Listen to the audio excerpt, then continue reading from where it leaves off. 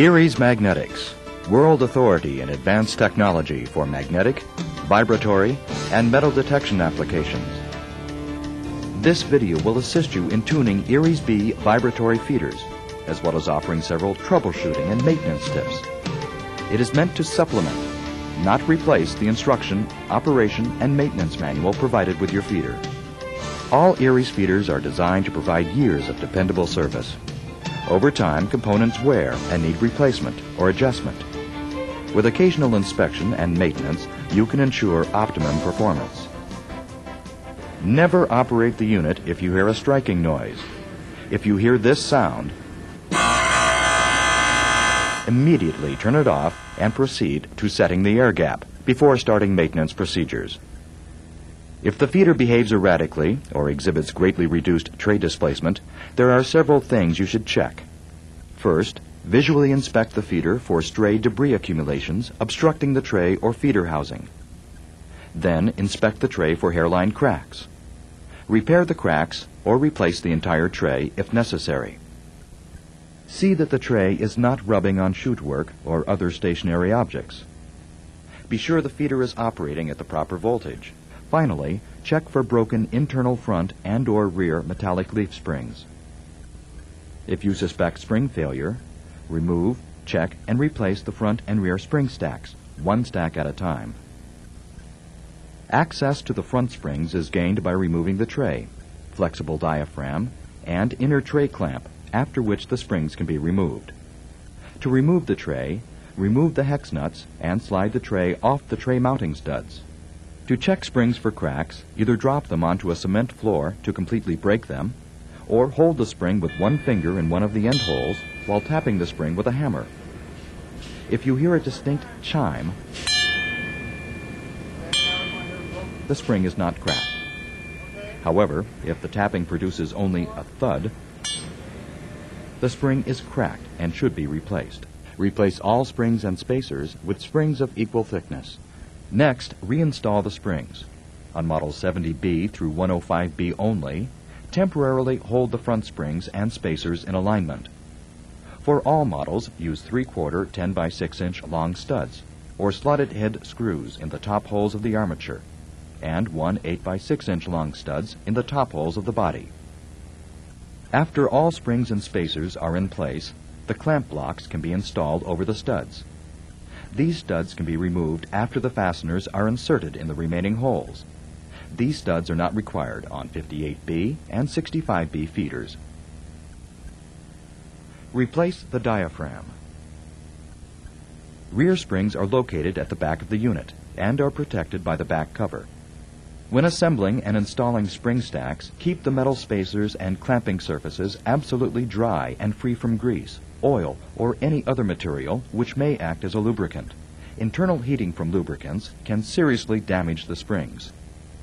Clamp blocks should be put on the same way they were removed to ensure smooth clamping surfaces and maximum clamping area. To hold the rear springs and spacers in alignment on models 70B through 105B, use 3/4 10 by 6 inch studs in the top holes of the armature and 1 8 by 8 inch studs in the top holes of the body. Follow the same installation procedure used to install the front springs. Tighten all spring bolts to the specified bolt torque as indicated in your feeder's instruction manual, or IOM. Thread engagement of all spring bolts must be at least 1.5 times the bolt diameter. Before reinstalling the tray, exercise caution to ensure all spacers, sometimes referred to as tray clamp pads, are installed on all the tray mounting studs before the tray is reinstalled. Tuning your feeder will ensure maximum tray deflection at full voltage.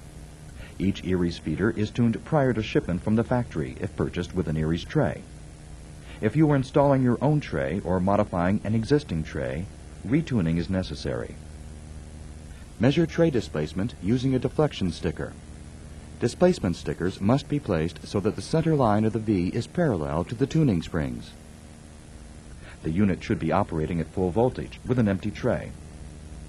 Observe the intersection of the fine gray lines on the displacement sticker. Optimum displacement for models 62B and 65B feeders is 0.055 to 0.060 inches.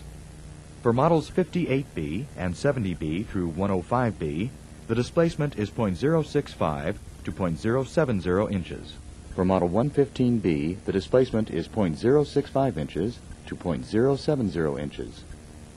To prevent damage, over-displacement should not exceed 0.005 inches. If the displacement is out of station, you will need to tune the feeder. By varying combinations of standard springs, virtually any desired stiffness can be obtained.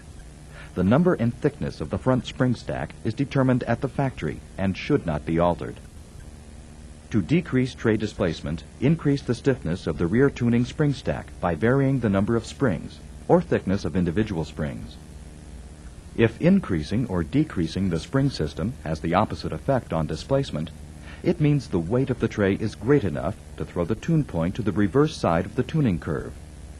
In this event, stiffness should be increased or the tray weight reduced until the behavior is such that additional spring stiffness decreases tray displacement.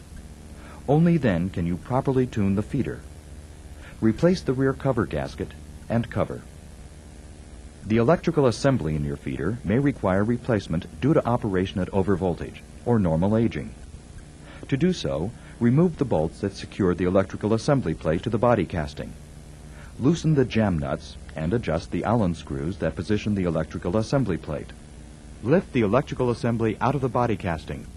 If needed, use a sling passed through 2 eye bolts threaded into the tapped holes in the top electrical assembly plate.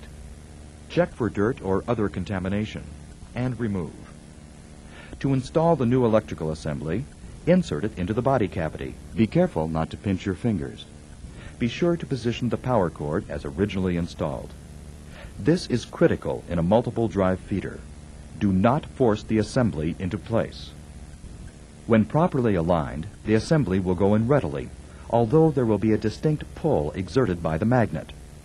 To overcome this, it may be necessary to slide the plate forward or rearward with a heavy screwdriver or drift punch while applying downward pressure to the top of the plate. Start the electrical assembly plate bolts into the casting and tighten completely to ensure the electrical assembly is tight against the body housing. Then loosen all bolts 1/4 to 1/2 turn to allow the electrical assembly to move while adjusting the air gap. Remove the nameplate and gasket from the side of the body casting.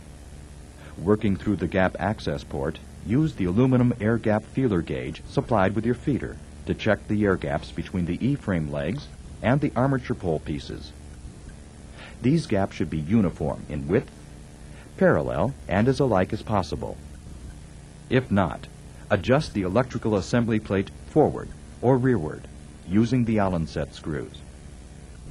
After centering the air gap, tighten the electrical assembly plate bolts.